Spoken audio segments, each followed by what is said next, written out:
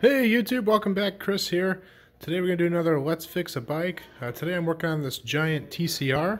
Customer brought this to me. They had purchased it used online somewhere and looked all great, and everything looks very nice, but there are some definite problems with it.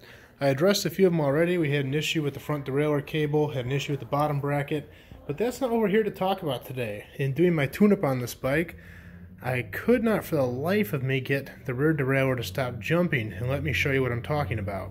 So every time I try to shift into the highest gear on the rear derailleur, I get this jumping. And at first I thought, okay, is there an issue with the limit? I checked the limit, no issue. I checked the alignment of the hanger, it was aligned perfectly. I checked the alignment of the derailleur cage, aligned perfectly. I checked the chain, nothing wrong with the chain. I checked the cassette is fine. I could not for the life of me figure out why this was jumping. I spent about 20 minutes trying to diagnose the issue with this, and I can tell you all those things I just told you, none of them are the problem. So, if you think you know what it is, take a guess. I'm going to show you here in a minute, so let me go ahead and take the wheel off.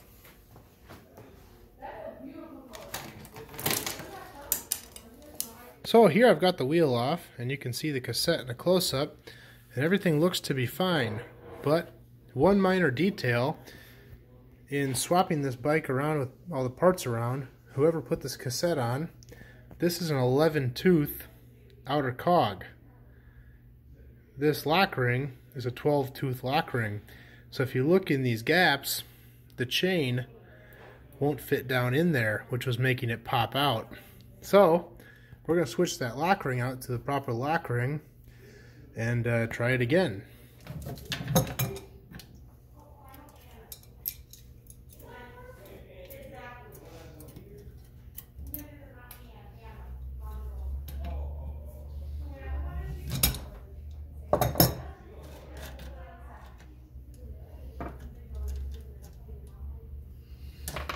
I just happen to have an 11-tooth lock ring laying around. It's a Shimano lock ring. And actually, let me show you the difference here. It is minimal, but you can see the 11-tooth one has a smaller diameter, so it won't hit that. It won't overlap those gaps in the teeth.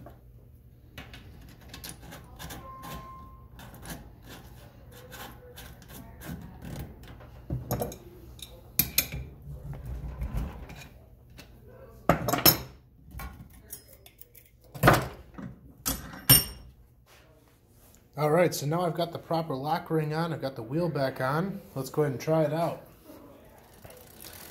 Now you can see, no matter how hard I pedal, no jumping, because that chain is now meshing down in those teeth properly. Still got to do some tuning here.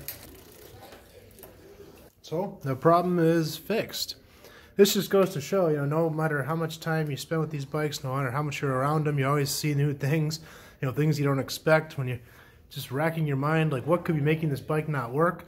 There's a million different variables that can play in, and something like the wrong part in there, something you wouldn't even think to check, because someone was shuffling around parts and scrapping together a bike, can make all the difference. So hope you enjoyed this video, hope you learned something.